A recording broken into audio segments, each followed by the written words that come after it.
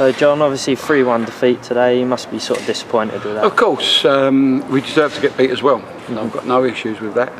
I thought we started okay, then they scored 2 quick goals, and once again our Achilles heel, as has been for some time, has been defending. And I think that was our Achilles heel today. I thought we started quite bright. I thought we got back in the game at 2-1 as well. Give us a little foothold. I thought we had a penalty for handball. Not given, that's football, I understand that. Come out second half and the game became a bit of a non-entity with no chances, and put one ball over the top of our defence, beat us. 3-1, game was over. But it's not good enough, and I understand it. Brilliant. Obviously, one win in 9 now. Are you sort of starting to be a bit concerned about that? No, I'm not saying I'm concerned. I think a lot of it is more disappointment because from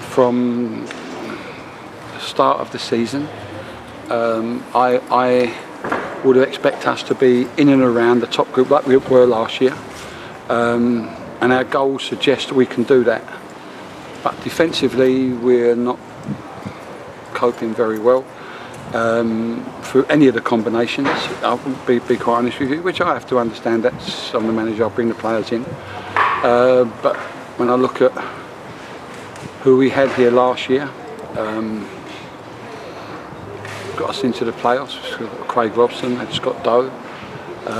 We added Kevin and Bonds.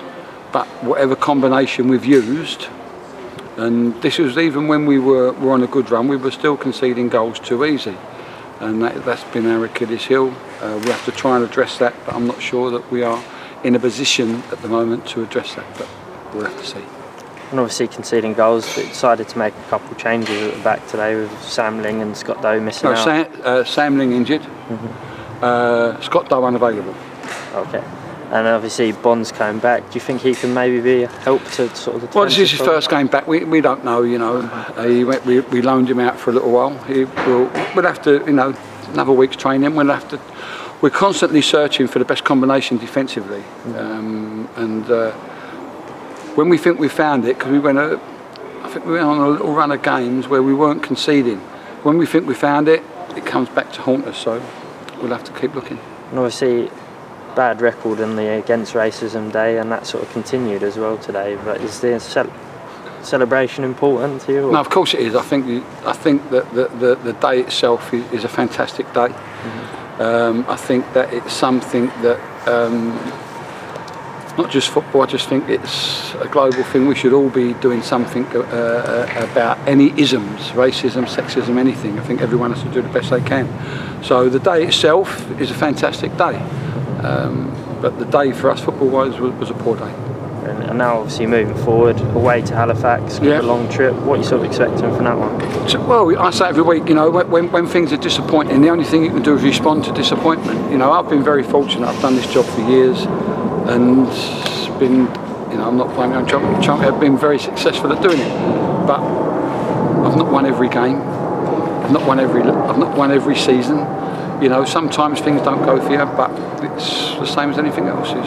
In adversity, everyone has to be strong. So, roll on Monday, back to work. And do you know much about Halifax squad? I know everything about Halifax. So we go there. We'll be ready. We'll be prepared. We'll be confident, and hopefully we can get 3 points. And obviously, one last thing going back to today's game, some strong words from the fans at the end. Listen, absolutely, because people have to remember this. I'm also a supporter of this club, and we haven't played well today. But you know, I always say this to fans: look at where the club were. We got relegated. Happens. We bounced back fantastic last year. Give everyone a good season, and we was just a bit unlucky to the eventual winners.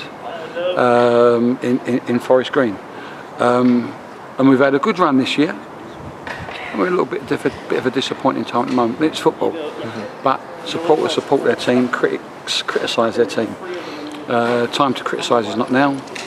I don't believe that serves any particular. It doesn't bother me in particular. It's not anything that concerns me because I know how hard I work. I know how hard the people work, and it's always disappointing. But you know what? Supporters are supporters, and that's what they do. So, listen, all over the country, whoever you are, wherever you go. I went to a Bristol City game not that well, a fair while ago, and there was banners out for the manager to get sacked. They played Manchester City and Manchester United now, and I think it's wonderful. That's football, so move on from that. Yeah, and obviously one last question, transfer deadline day on Wednesday, are you worried about sort of any bids coming in? Well, I can tell you that a little while back we turned down a bid for a player. We'll see what comes in. If the bid is the right bid, I'm sure that the club will look at it and decide, but we haven't got one yet that is what we want, or if we get one, we'll look at it, but we don't know yet. And do you mind if I ask who that player is? You can ask me anything you want. You can ask me, but I won't tell you. Not right yet. Okay, when the window's closed, I'll tell you. Brilliant. Cheers, thanks chaps, thanks very much.